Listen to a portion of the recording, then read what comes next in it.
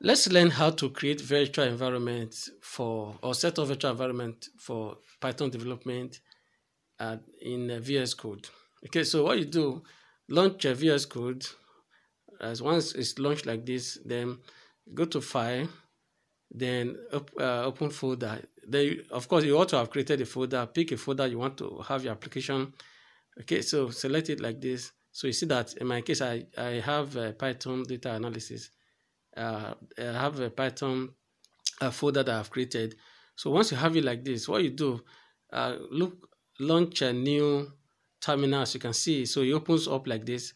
So while you are here, so what you need to do is to enter a few commands. So you type py, then -mve env, then space .venv.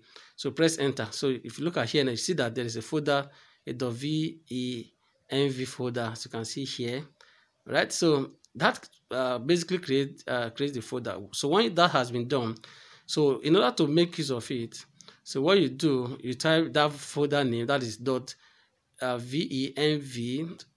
/scripts, then /activate. So you need to activate it before you can make use of it. So once you do that, it opens up like this and it's activated. So you can see the directory here. Okay, so after that has been done, so the next thing you need to do is to just want to know where it was created or where it is. If you are using Mac, I think they use which Python. So type where Python and press enter. So it shows up like this. So basically that has been done. Now you want to ask, why would you want to create a virtual environment? Now, okay, let me just create a file there. I just create a file called test.py for Python. So now the reason why one of the reasons why you have to create, or why you need to create virtual environment, is for you to, for you to be able to manage your packages, as you can see here, so that you don't have any conflicts moving forward as you develop your applications.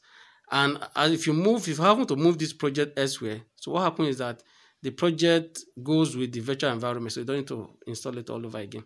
If I want to import a new package, I want to import pandas now, as you can see. So you see that it's not available in this project.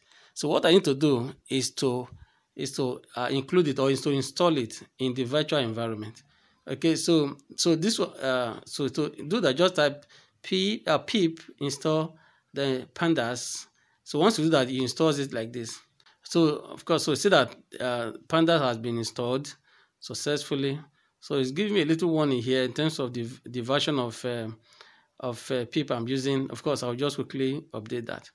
All right, so that simply does it on how to set up virtual environment. Like I said, the reason for it is for you to be able to manage your packages and as a result, avoid conflicts with other packages and so on and so forth. All right, so I hope this helps. Don't forget to subscribe to this channel if you have not done so already.